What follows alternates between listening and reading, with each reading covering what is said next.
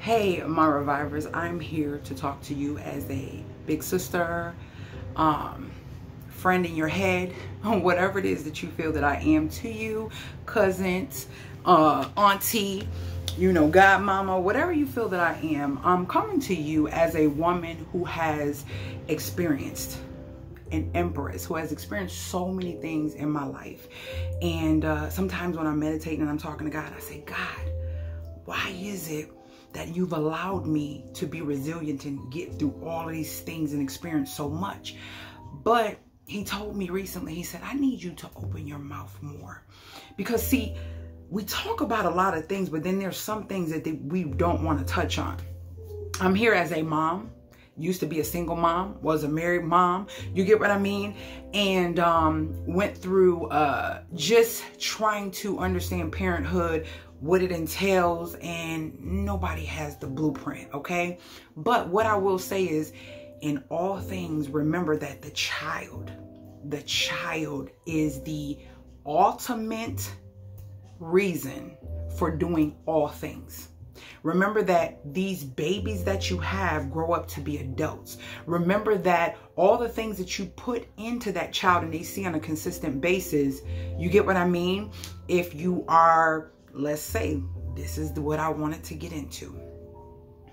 If you are a vindictive, manipulative, selfish, evil woman, I'm a woman, so I'm talking to the women. I'm talking to you young ladies who are coming up. I'm in my 40s, okay? I'm talking to you young ladies who are coming up and embarking on relationships, intertwining sex, having babies, okay? Things don't always stay the same. I don't care if you're married to the person. Yes, God says be fruitful and multiply, but multiply in a way that if you had to face a crisis and it's only you, can you stand firm and be able to take care of those children? Has that man had enough of work behind him, work experience, to leave something behind to take care of you and those children? Think of all these things. Let me tell you why I'm here and what irritates my gears. Oh, this irritates my gears. When I hear single women tell their children's father, we're talking to the vindictive, manipulative women who are hurt, who are, what do they call it, angry that it didn't work, or the baby trap didn't work, and he still went about his life and continued to live his life. He told you he wasn't ready. You thought the baby would make him ready. If a person ain't ready, there's nothing you can do to get them ready. Okay? Do you hear me? If a person ain't ready, there's nothing you can do to get them ready. Do you hear me? If a person is not ready, there's nothing that you can do to get them ready. They need to do that on their own. Do you hear what I'm saying? They need to do that on their own. I'm telling you, and I'm talking from a woman who is a woman who loves to go hermit mode, because I like to do things on my own. There's no need for me to share with you or tell you anything if you cannot help me in my relationship or in my self journey of learning self, because every day we learn something new about ourselves. If you are one of those types of women who feels that you have the bomb stuff between your legs and is going to change him, there's a lot of kooky out here, kuda-ruda, whatever you want to call it. There's a lot of it out here, okay? But there's a difference between a lot of that and a woman of substance. Even a woman with substance cannot get noticed from a man who is not ready. So don't think that you have so much substance that you could change a man who's empty, who's broken, okay? There's a lot of broken men. There's a lot of broken women. There's a lot on both spectrums. I'm not here to talk about either of the two, but I'm here to talk about the union of the two, having a child. This is something that I can speak from, that I don't like, and I have brothers, okay? When a woman states to a man, being a parent is a 24/7 job, not just the weekend or whenever that father. We're talking about fathers who care, who get their children weekly or get their children like they're supposed to on a consistent basis. Let me break this down for you. I'm so sorry. I'm so sorry, guys. I just did like a eucalyptus flush and I'm still feeling it. So there are 120 hours in 5 days. I'm saying 5 days because the 2 days are given to the man, right? And there are only 48 hours in the 2 days, right? So let me tell you this, man, if you ever have to go to court or if you ever have to put this out there, because a lot of times we see the big picture, but don't look at the details. And it's not fair because the details matter. Okay, so you have 120 hours for the 5 days. Oh, well, if that mom, a lot of these moms that's complaining and bothering you, either they don't have a job, they're working part-time and they want you to take care of them and that child. And that's why they keep going back to court to get more, to try to make your life miserable because you moved on and you do not want them. Okay, so let's go back. We have 120 hours. So the lady says, you think that you're a father when you only get the child on the weekend. Parenting is 24/7. Okay, let's say it's 24/7. Okay. I know as a parent, and I'm a great parent, I feel like I've done my best and I did the best that I can do. So here's the thing. So every day my child has to go to school throughout the week. Okay. So when my child goes to school, she leaves here about 6 something in the morning and she doesn't come back till almost 4. That's almost like 10 hours. So let's just take those away. That's only 14 hours left, right? If I'm a working mom, then if you take away from the 14, do you see what I'm saying? That's 6 hours left.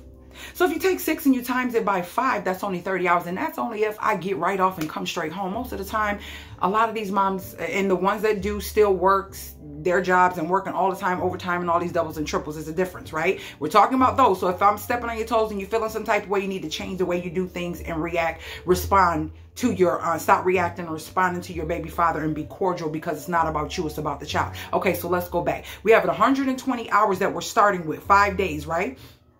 5 days. So if we have 120 hours, right?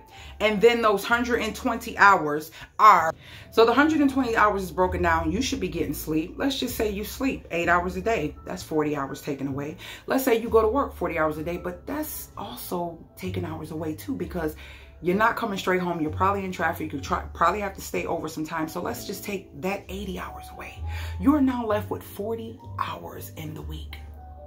Most of the time, parents wait till the weekend to do something with their kids because the kids are active, they're active. If your child is active, if you're a parent who has an active child, not only does that child get out of school, but then they go and do something after school. Your week has been boggled down to about 30 hours, not even, right? But then the father comes get the child on days that they don't have school. So he's starting off with a fresh 16 hours for each day, taking away the 8 hours a day that the child would sleep, if they slept that long, right? So that's 36 hours. But guess what? More than likely, that father is trying to find some type of activity, bowling, swimming, depending on it. Take them to the beach, take them to amusement park, taking them out to eat, trying to find something for them to do with that child because they only get 2 days, right? We have 36 hours. We already took away the sleeping for the kids. So that's 36 hours. And if that man goes to pick that child up after school on Friday and then takes them to school on Monday, let's add hours back. We already back up at 40 if we add those hours back, right? Not to mention, parenting is not a title. Parent is a title. You are a parent if you do the parently duties to your child. I am not parenting 24/7. I am a parent, but I am not parenting 24/7. When my daughter's sleeping in her 8 hours, I'm not next to her bed like, are you okay? Is everything fine? You're breathing? Are you good? Okay, mommy's right here. I'm not doing that. When she's in school, I don't follow her to school because I should be doing what I need to do to supply my part of what I got to do for my child as well. So I'm not in school with her. So those 16 hours, more than 16, because she don't get, it's like 10 hours by the time she get back from doing track and everything. More than 16 hours are gone already. So technically we working with a good 3-4 hours tops if these things are being done like they should be, right? So I want you to take that to the bank and think about it. When you keep saying that parenting is 24/7, when you don't parent all day, every day, and technically the guy getting the kids on the weekend, they have them more than you and they're doing more interaction and creating experiences.